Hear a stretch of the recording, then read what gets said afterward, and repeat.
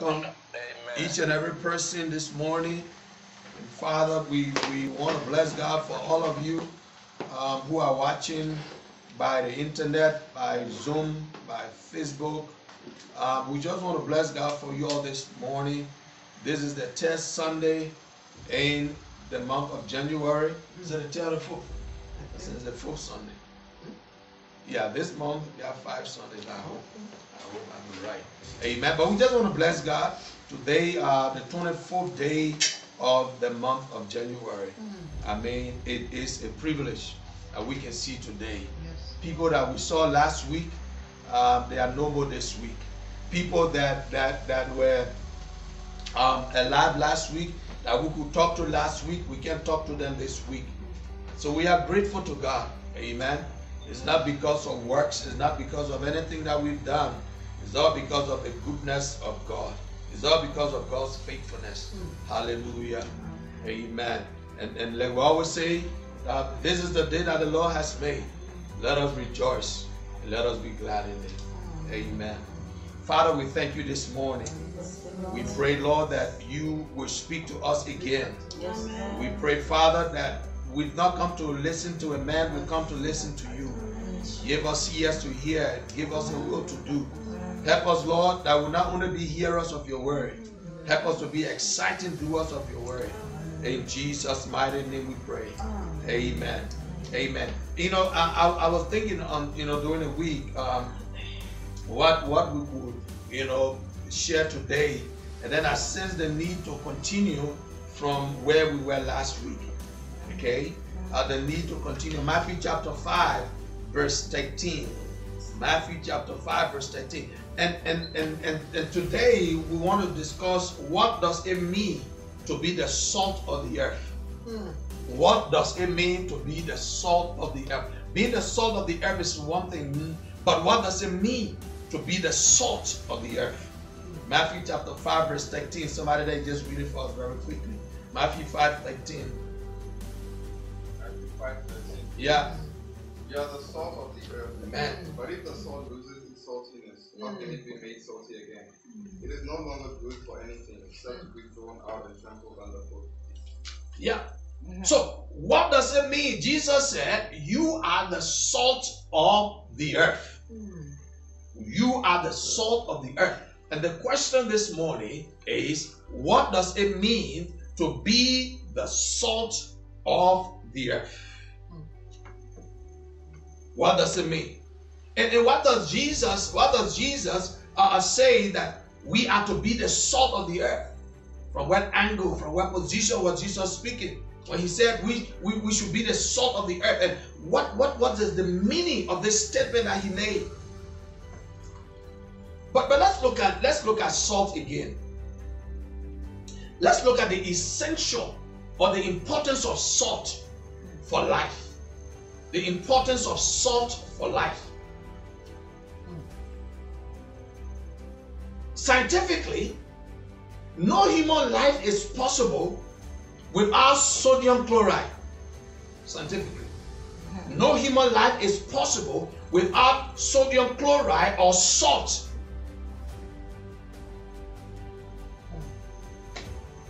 No human life is possible without sodium chloride, salt, because salt is the only trace mineral that you can find in every cell in a human body. The only mineral that you can actually trace and find in a human body is salt. Salt is the only mineral that you can find in a human cell, in the whole of the human body. So without salt, the organism will cease to function. And because of that, salt is a biological necessity for every person. Salt is a biological necessity. For example, salt contains what the scientist calls iodine. And iodine prevents troidism, whatever that word is.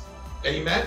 But it also helps the bodies to retain and balance fluids without salt. So the human life could not exist.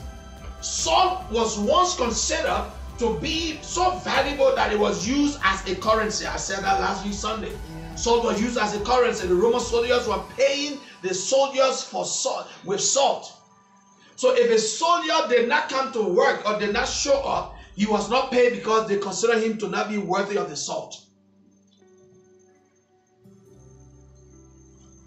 So in fact, the word that we have today that we call salary. Everybody know the word salary, right? Yeah. The word salary comes from the word salt. It comes from salt. But when Jesus talked about the believer's need to be salt, what did it actually mean?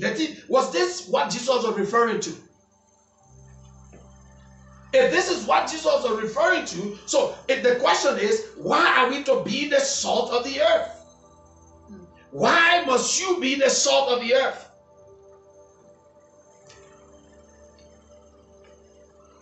Jesus once talked about relationship between believers and they are being salt in the earth. Matthew 13 that we just read. And Jesus said, you are the salt. But then he goes on, he says, if the salt loses its flavor, how shall it be seasoned? You can't season salt. So because salt cannot be seasoned, but it is the one that really seasons. So when the one that's supposed to season loses its saltiness, there's nothing you can do about it. Just to throw it away. The Bible says, trample it on our feet. Trample it on our feet. So it is only good to be trampled on our feet by men. But listen, consider this for a moment. Just consider this for a moment. Salt is invaluable to human life. And so Christians are to be an extension of Jesus Christ, and we offer the message of the priceless eternal life in Christ. You and I, we are to be an extension of Christ. We are to be an extension of Christ. And as an extension of Christ, what is it that we're doing? We are to offer the message, this priceless message, this gift of eternal life in Christ. Why? Because without Christ, eternal life in the kingdom is impossible. Without Christ, eternal life in the kingdom is impossible. So you and I must be an extension. You must be an extension of Jesus Christ. And as an extension of Christ, you are to preach this priceless gospel to win men into Christ. Because without him, there can be no entry into the kingdom. Acts chapter 4, verse 12. So the problem is, if you lose your testimony, your life is no different than the unbelieving world. If you lose your saltiness, if you lose your testimony, then your life is no better than the unbelieving world.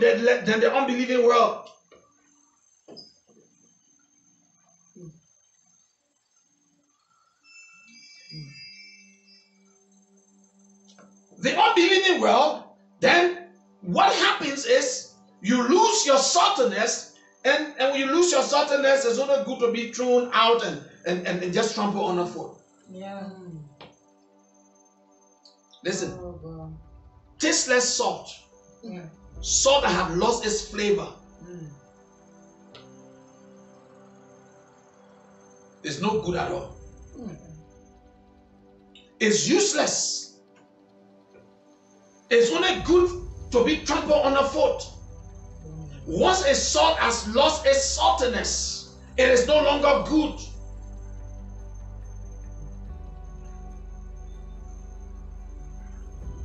But the salt that still has its saltiness is able to season everything it touches. Amen. Amen. Amen. Are we seasoning everything that we come in contact with? This is an evidence of our being the salt, and this is our evidence of maintaining our saltiness. This is the evidence that we season everything that we come in touch with. We understand, I said last week, that salt enhances the taste of food. Yeah. When you cook the food, the reason why you put the salt in the food, so that it can enhance the taste of the food. But also, salt was used as a cleansing agent for the wounds. When you got cut, they put salt in it. Even now, when you get cut, if you can't find there's no alcohol, they tell you put a little salt or use the salt water and wash the wound so that the blood can stop. Salt was, and even now, salt is still being used as a preservative agent, preserving agent for foods, so that food can spoil. So we still use salt now. Even now, people still use salt to keep food from spoiling. Sure. Today, many medicines still contain salt compounds. Most of the medicine that we take contains some level of salt compound. And the old home remedy and the old ways, the old school ways of gargling water with warm water with salt can get rid of sore throat and can also help you to heal. Amen. Didn't mama tell you that when you get sore throat, just my baby, we don't have money for hospital, we don't have a medical aid, so you got sore throat? Yes, ma'am. My baby, bring a cup of water. Mama, take a little cup of water, warm water, put a little salt in it, and then you Google it down your throat. It's medication. And what does it do? It heals the sore throat. It gets rid of the sore throat, and it helps the toothache. Don't you think people tell you when you get toothache, just take some salt water and just Google it in the tooth and the germ that gets die? That is how salt is important. That is the importance of salt. And when the salt water touches the toothache, it kills the germs and it cleans the teeth. It kills the bacteria. And the tooth becomes better. Amen. Of course, in 2 Kings chapter 2 verse 21, God had Elijah throw in salt in the water. What was the essence? To heal. To heal this water. The water was bitter. So in order to heal the water, God told Elijah to throw salt into the water to heal the water. And he said, from now on, neither death nor miscarriage shall come from it. Amen. Salt. Salt. You are the salt of the earth, Jesus says. And he says, if the salt loses its saltiness, then all it is good for is to be thrown out and trampled upon.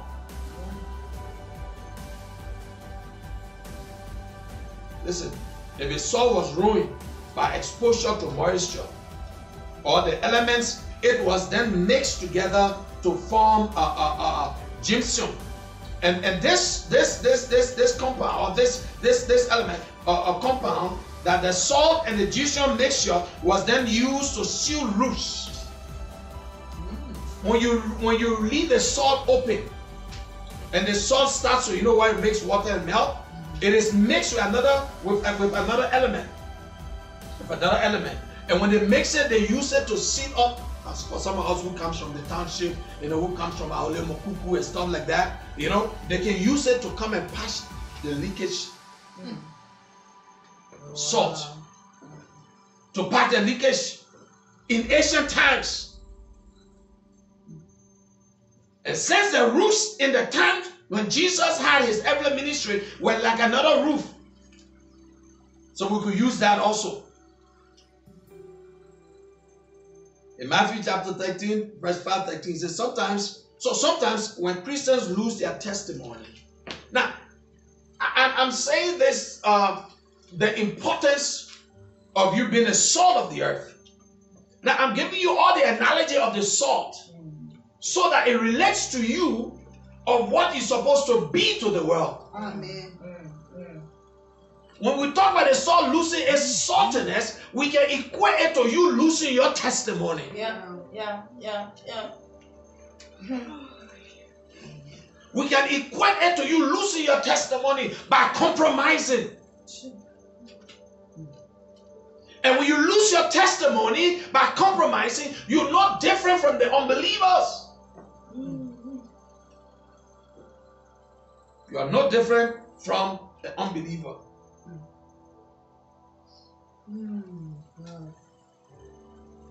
When we mix the salt is mixed with this ginseng. And the word ginseng means bitter. The word ginseng means bitter. And the example or the analogy is that when Christian becomes bitter, their saltiness is lost and they are not good for much anymore. Ginseng is a bitter compound. And the example we make for believers is that when believers get bitter, they lose their saltiness. Yeah. They depreciate. They lose their saltiness. What led to the formation of the ginseng was the salt that have lost their saltiness combined and formed ginseng. And ginseng is bitter. So it is like a believer who loses his saltiness by being bitter. Wow. You can't season when you're bitter. Bitter people don't. No, that's nothing bitter can season anything. No. It's not. So it's compared to believers when they loses their saltiness, they become bitter. Their bitterness is lost. Their saltiness is lost. And they are not good for much more than repairing a leaking roof, only to be thrown upon foot. The ginseng is used to do what? To patch the leaking roof. It comes from a salt combined with something, but the salt that has worn out and lost its saltiness is combined with another compound, with another element, and it becomes ginseng, and the ginseng is bitter. It's used to patch the zinc. So in the same way, when a believer loses their saltiness by being bitter, they are only good for patching. They're only good for patching leakages. Jesus. And you know the roof. What do we do with the roof? The carpenter who goes on the roof, he walks on the roof, right? The same way. Because he has lost his saltiness. So it's only good to be trampled upon. Jesus.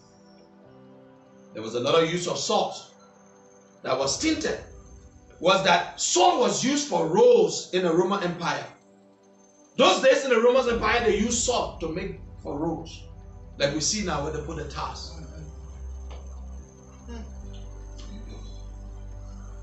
The worthless salt still has some value in it as it absorbed, moisture and made the road that much harder, which again shows that worthless salt that loses its saltiness will be good only to be trampled on a foot. So when the salt loses its saltiness, it's good, but only good to be trampled on a foot. Jesus.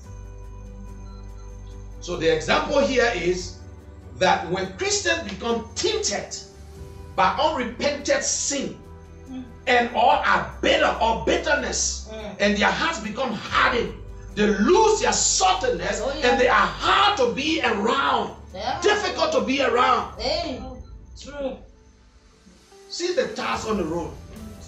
You check the elements that mix the mixture that produce the coal tar that we got on the road today. What will the car drive on? There will be an element of salt there. There will be an element of salt. If you check all the components they put together, there will be an element of salt. So when the Christian becomes tainted, how does the Christian become tainted? By unrepentant sin and bitterness. When it becomes that, their heart becomes hardened. And when the heart becomes hardened, what happens? The believer loses their saltiness and they are hard to be around. That's why you can see the truck pass over those stuff. They don't destroy it. It's hard. And many times, when we check in the Old Testament, the lands that were to be destroyed were often salted down so that the soil could not produce crops. Those days, when people wanted to destroy the land, they didn't want anything to grow there, but they just come and waste salt. They just waste salt. Nothing's going to grow there. Nothing is going to grow there. They just waste salt. Even today, just waste salt. Maybe you got some plants that are disturbing you, in the backyard. You don't need them. Every time you pull them out, they're still growing. Just put some salt. You will see them again. Amen. So salt is very important. It's very, very important. This makes sense. Indeed, when we look at this in light of Paul's statement in Colossians chapter 4 verse 6, it makes a lot of sense. What does Paul say in Colossians chapter 4 verse 6? Paul says, let your speech always be gracious.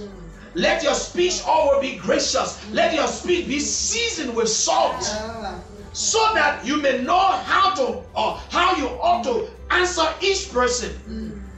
So now we see Paul's statement here makes sense. Paul said, let your speech be seasoned with salt. Amen. Let your speech be seasoned with salt, so that you may know how to answer each person.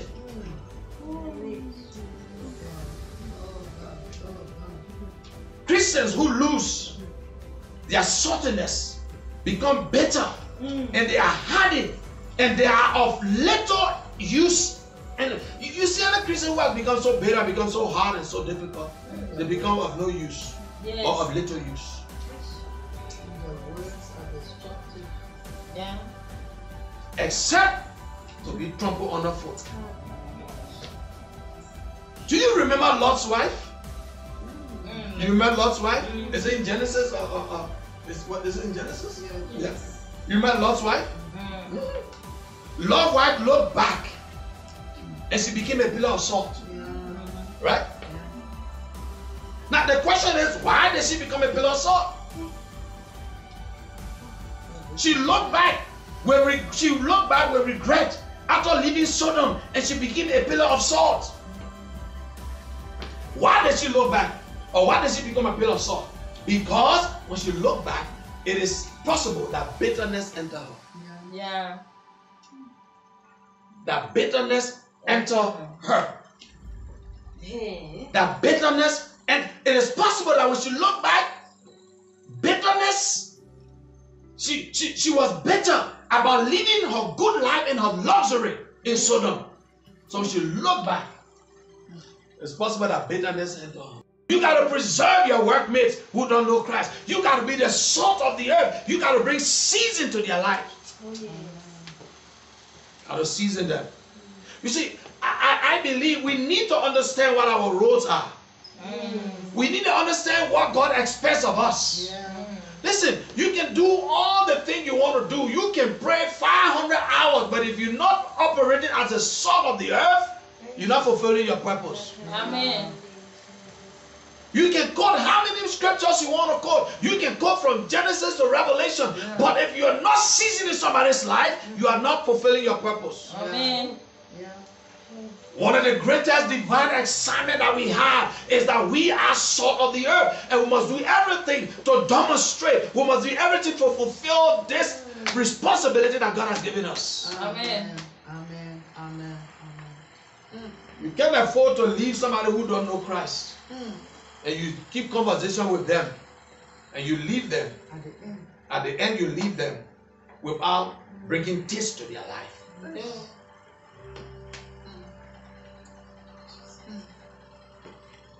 Somebody said the other day, they said, oh, we're going for a corona test because somebody close to us was tested positive. So I told them, I said, we'll pray with you. We prayed that the result will come back negative. And then they write back, they said, Pastor, we got the result last night. It is negative. Amen. There is a way you got to season somebody's life. Amen. Amen. Listen, if you're not impacting, then you're not the salt. Yes. Wow. And if you claim to be the salt, it means you are the salt, but you lost your saltiness. Yes. And if you lost your saltiness, then you're not good for anything. But to be trampled underfoot. This Christian life that God has called us to is not a life of comparison. It's not a life of show off. God didn't call us to prove anything to anybody. He didn't call you to show that you are anointed or how well you can pray. He called you to be the salt of the earth. Amen. That's what he called you to do. Amen. So the more we realize this responsibility, the less we start comparing ourselves with other people. The less we start trying to impress people. The less we start to do things to make people or to make ourselves look good. Because our responsibility is to be the salt of the earth. Amen. That's what he called us to. The salt of the earth. When the salt lose, just as the salt is able to lose its saltiness, same way the believer is able to lose their testimony. When you lose your testimony, you amount for nothing. Just like the salt. We are the salt of the earth. We are the salt of the earth. This is the assignment that he has called you to. And that's a question you need to ask yourself. Am I the salt of the earth? Am I the salt of the earth? I hear the singer say, I'm the salt of the earth. I'm the salt of the earth. I season the world. I'm a yeast that influence the world. Are you seasoning the world? Are you influencing the world? That is the responsibility that he has called us to. God has not called us to titles. No. You want to be called bishop, you want to be called archbishop. No, he has called you to be the salt of the earth. Yes. Amen. Titles are inconsequential. Oh. Are you the salt of the earth? How well are you seasoning? How well are you impacting lives? How well are you seasoning? How well are you impacting lives? Because you've been called to be the salt to those who are perishing. To those who don't know Christ. If there be any time, I said last week, if there is any time that we read that we needed to be more salty to the world, that we needed to season the world more, the time is now. Amen. The time is now. When you have countries where in every 24 hours, 566 persons are dying, 3,000 people are dying, 4,000 people are dying in every 24 hours, then the time to season the world is now. Amen. Are you the salt of the earth? Are you the salt of the earth? Are you seasoning lives? Are you preserving lives? Are you seasoning lives? Sad enough, there are people who are running for titles. Sad enough, there are people who who try to and get into their competitive game and they're all about materialistic and all about other things and try to please people and try to be something else. God didn't call you to be John Brown. God didn't call you to be Mary. God didn't call you to be Esther. God called you to be the salt of the earth. Amen. Called you to be the salt of the earth. God called you to be you. God called you to be who He called you to be who you are. Amen. God didn't call you to be somebody else. Amen. You see, the salt never tries to be the sugar. In as much as they have resemblance, the salt has never tried to be the sugar. Yeah. You cannot compare the salt and the sugar because they got different functions. Oh yeah. Sugar sweetens, salt preserves. Amen. Sugar sweetens, salt preserves. So they got two different personalities. They are together. They look alike, but their function is not the same. Stop trying to be like somebody else. Be you. Be who you are. And do the simple task that God has called you to do. Amen. Be the salt of the earth. Amen. Take the simple instruction that God has given you. Be the salt of the earth. Amen. Be the salt of the earth. Thank you, Lord. He's called you to be the salt of those who are perishing without Christ. Yeah. He's called you to enhance everything that you come in contact with. He's called you to enhance everything that you come in contact with. He's called you to act as a life-preserving agent by proclaiming the author of life. Amen. And He's called you to avoid the hardness, the bitterness, the flavorlessness, the loosening of your testimony. That's why He has called you to. That's why He has called you to. He has called you to preserve, to be a preserving agent. He's called you to contact.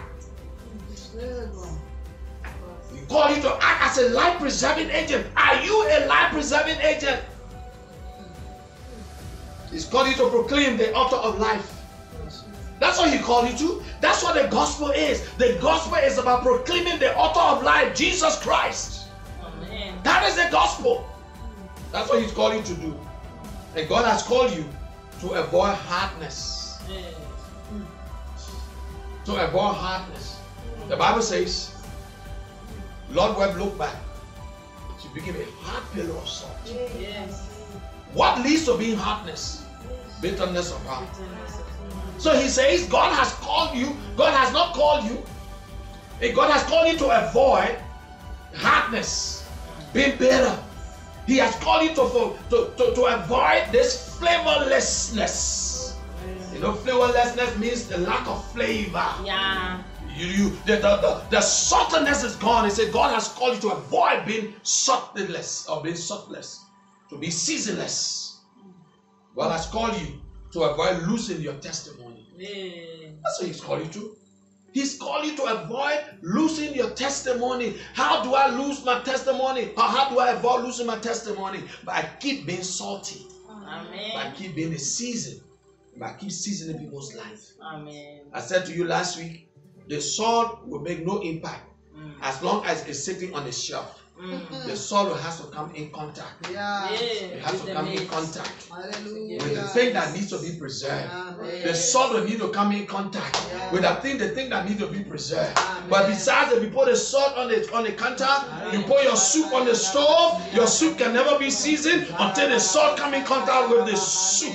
If you put your meat on the counter, the meat will get rotten. It will not be preserved until the salt come in contact with the meat. Yes, If you Lord. put your fish on the counter, the fish will spoil until, even though there's a salt there, there's a salt on the same counter, but the salt has to come together. Ah, Jesus. Has to come together. That's why we are salt of the earth. Amen. We need to come in contact with those in our community, Yes, Lord. with those in our workplaces, with Amen. those in our schools, Yes, Lord. with those even in our family. Yes. We need to come in contact with them. We need to preach the gospel to them. We need to talk to them about the author of life. Yes. The author of life, Jesus. That's what we've been called to do. And I want to challenge all of us, Yes, Lord. even as we go through these challenging times in the world history. Yes. Remind yourself that you are the salt of the earth. Amen. And the reason why it is important that you are salt of the earth, the reason why it is important that you're salt of the earth, or what it means to be salt of the earth, is because you've been called to preserve. Amen. You've been called to preserve. Yes, Lord. You've been called to preach. Reach out to those who are dying without Christ. Amen. I challenge all of us. I don't want to be anything more than being the salt of the earth. Amen. I don't want to be anything else other than being the salt of the earth. Hallelujah. I want to make sure and I pray God help me. Any person I come in contact with who needs some level of taste in their life, Yeah, I God. must be able to impact them Amen. with the season that I have. Amen. The season I have. Yeah. I must be the yeast Yeah. that can influence the world. I must be the salt that can season the earth. Hallelujah. I pray that God will help us by His Spirit. It's not by might, it's not by power, but by the Spirit of the living God. And we rely on Him. You see, God does not give you a vision without a provision. Yeah. If God says you are the salt of the earth, He gives you what it takes to manifest your saltiness. Amen. If God says you are the salt of the earth, He gives you what it takes to season others' life. Yeah. He will give you the grace. He will give you the strength. He will give you the Hallelujah. courage to do that. I pray that God will help us. That we'll continuously remind ourselves that we are the salt of the earth. And know that it is important that you know that you are the salt of the earth. Amen. Keep your testimony. Amen. Keep your testimony. Amen. That's what it's all about. Keep your testimony. Don't allow bitterness to enter you, because that is the easiest way you lose your saltiness. Yes. Don't allow bitterness to enter you. When you lose your saltiness, only good will be drunk on us. No, I want to be useful to my generation. And the only way I can be useful to my generation is by keeping my seasoned flavor. By keeping my flavor. preserving